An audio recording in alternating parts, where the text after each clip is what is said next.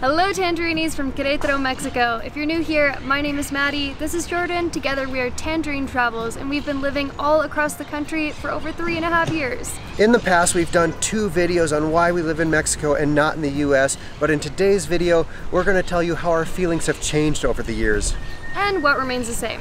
In one of the past videos on why we live in Mexico and not in the US, I said, I believe there's less focus on body image and looking a certain way in Mexico. People in general are more free to own their body type. And like the way you look?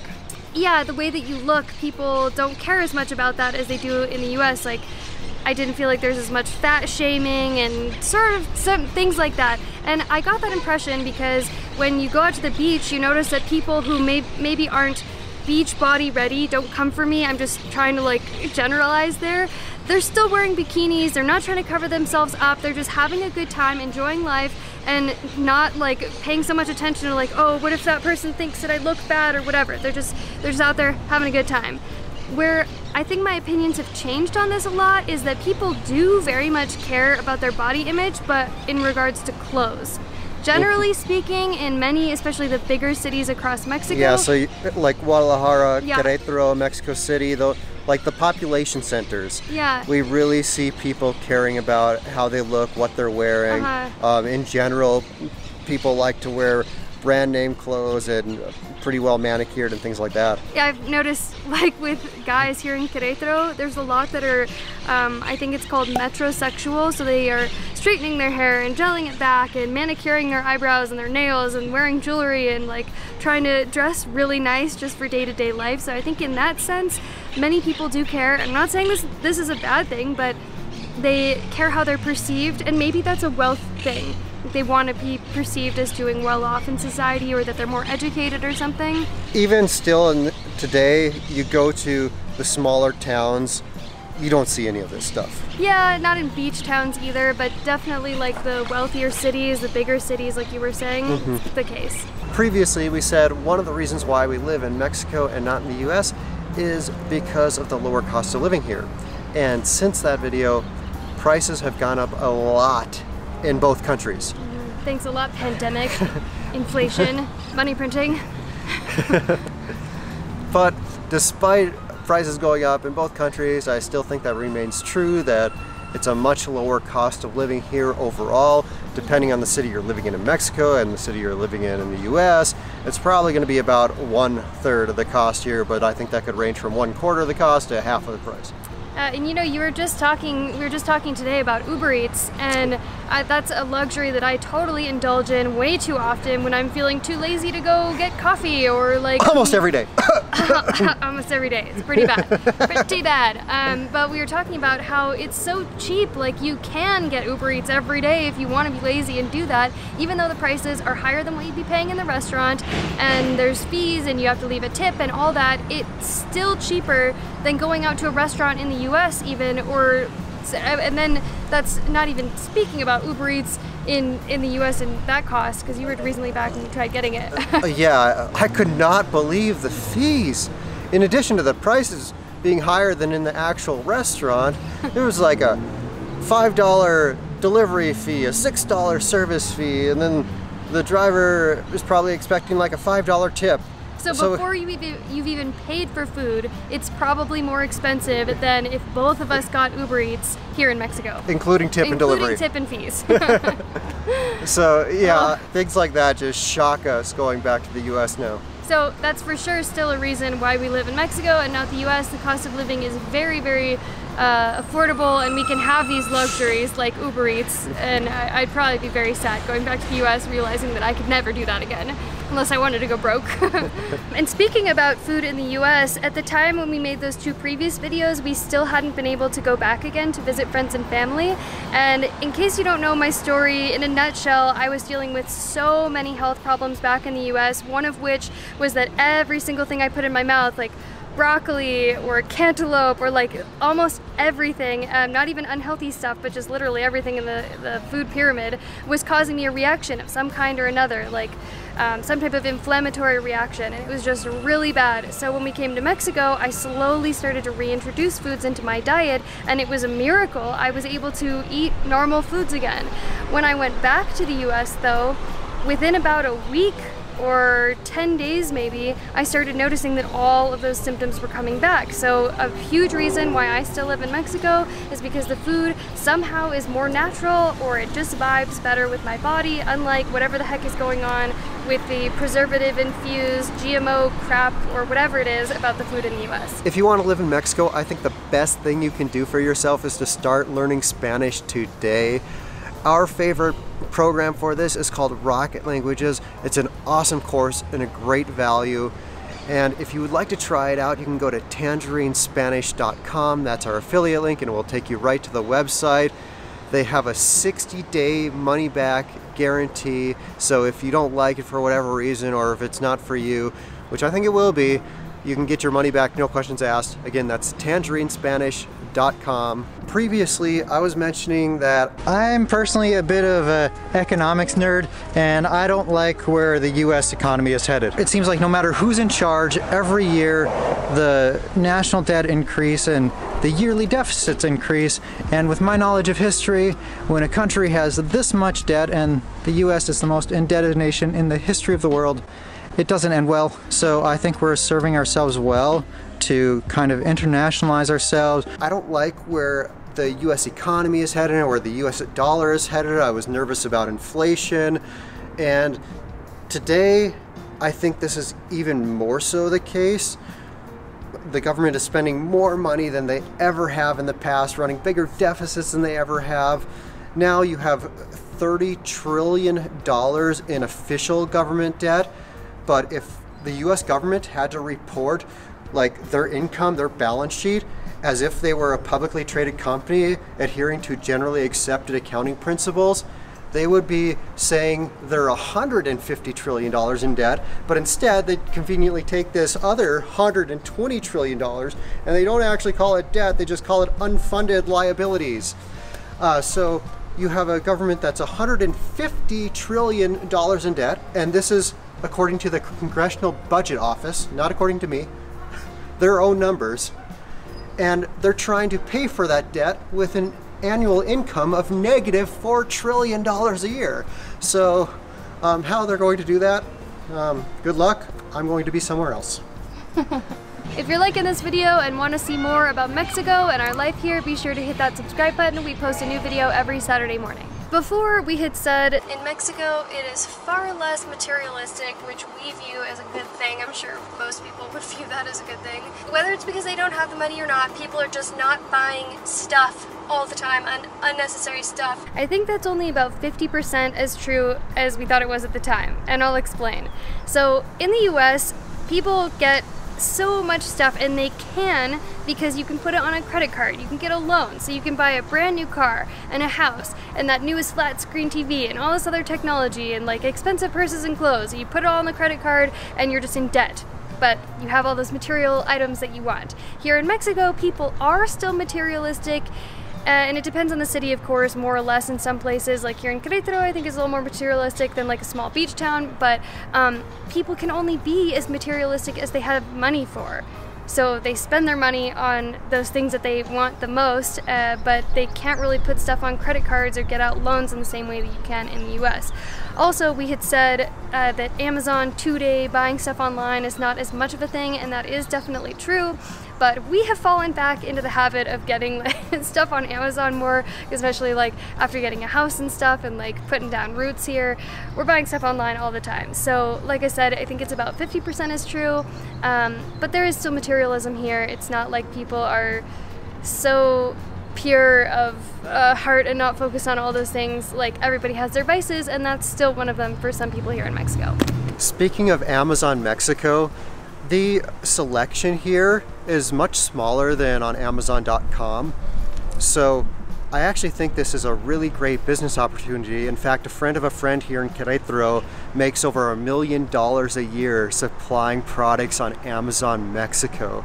So a lot of people are wondering, hey, how can I make money in Mexico? Well, I think this is one big opportunity that you have here, because in my estimation, Amazon Mexico is about 15 years behind Amazon US, give or take.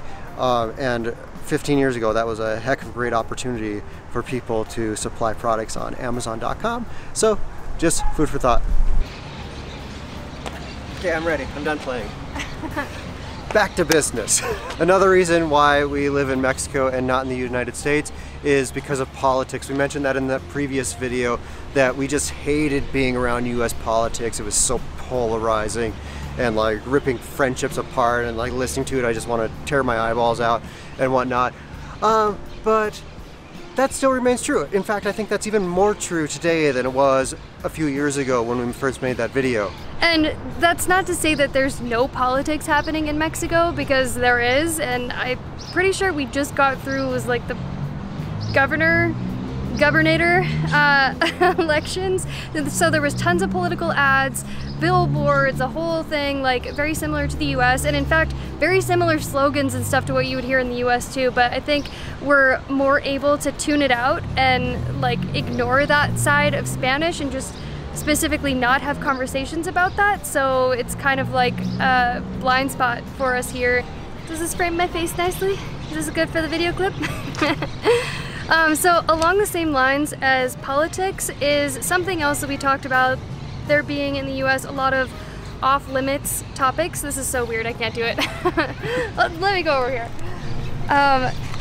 There's a lot of stuff that you can't really talk about in the US. Like, you supposedly have your freedom of speech, but now there are literally topics that, for instance, we cannot talk about on our YouTube channel, or it could get shut down. There are certain things that you cannot say anymore, like whether you are in support or against the vaccines, or saying something like herd immunity or natural immunity or things like that. I'm not making any opinions on that. I'm not saying what I think. I'm just saying those are topics that you can't really go into. And I think maybe because of the pandemic, or because of the way politics have changed, because of fear-mongering and controlling the population through fear, there are these freedoms that people are giving up, like not even thinking about it too much because of this fear. And that reminds me of a famous quote, I think it's by Benjamin Franklin, and it goes something like, "Those who will give up a little bit of freedom for a little bit of security will deserve neither and lose both." And these past videos were pre-COVID, but now just think about what freedoms people have given up in the US, and where will that lead? Will it lead somewhere where Benjamin Franklin said it would? That's definitely a reason why I like living in Mexico, because I don't feel like the same thing is happening, at least to the same extremes. You know, I read the book 1984, like maybe 3, 4, 5 years ago, something like that, and I couldn't believe this is supposed to be a dystopian novel, and at that time it was like a freaking instruction manual for the government, for the world powers, to like create the society they want. It was unbelievable. And I remember one of those things that happened in the book is the government puts out a dictionary every year of the allowable words, and every new revision of that dictionary takes out some of the things you're allowed to say and some of the words that are in society. And I feel like that's even more so the case now than it was when I read that a few years ago. Oh, and one other thing I forgot to mention in terms of this society being rooted in fear and the powers of be controlling people is that we were sort of in previous videos talking about like mass shootings becoming more of a prevalent thing in society in the US, and since then even more crap has gone down, even more stuff continues to happen in that same facet, like the BLM riots and rights and freedoms being taken away because of the pandemic, because of COVID, race wars. Like, society just seems to be falling apart, which is crazy, and I don't want to be a part of that. I don't want to live somewhere where I'm constantly thinking, okay, what's the next thing going to be? What's the next politically incorrect statement or action or whatever hobby that I have or something like that. It just not a very desirable position to be in. I will say that here in Mexico, I think it's way more restrictive in terms of COVID now, like still having to wear masks, some requirements about how many people can go into the store at a time. You have to get your temperature taken on the way in everywhere, use hand sanitizer, step on a stupid sanitizer mat for your feet, whatever the heck that does. But I see this as a phase here in Mexico, whereas the things that are happening, the cracks in society in the US, I think that's only going to get worse, unfortunately. So in the previous videos, we mentioned that one of the biggest reasons why we love living in Mexico is the people of Mexico. This is one of the best things about living here, is that we're surrounded by some of the most hardworking people that I've ever experienced in my entire life. They're also loving, helpful, kind, welcoming, hospitable, and just, I mean, we could list off 20 or 30 traits, great traits that the vast majority of Mexicans have, and that has remained true still to this day, and even more so now that we are plugging ourselves here into life in Querétaro, trying to make friends and expanding our social circle and build a life here. Yeah, build a life here. People are welcoming us into their friend group and inviting us to parties and events and lunches and all these different types of things, even though they hardly know us at all. So, and that's not to say that you can't do that in the US. It's not like people are so closed off that you can't make friends, but I just feel like the people here are something truly special, and it's different in a way that I sort of can't describe the people in Mexico versus in the US. One problem that kind of comes with this though is it seems like we're getting invited to like 4 parties a week now, and productivity has gone out the window. Yes. My liver is throwing a fit because there's also alcohol in all of them. So.